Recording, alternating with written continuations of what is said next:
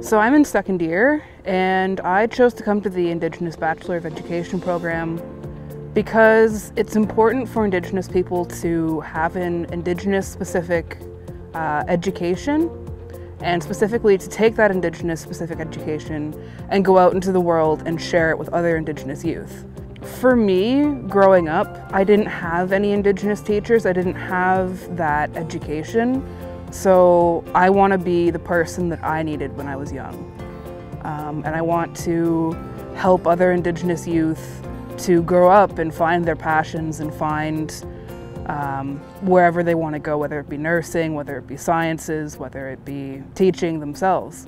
I am Anishinaabe, and I also have Haudenosaunee descent. So for me, growing up, I had a mixture of both cultures, as well as European influences, obviously.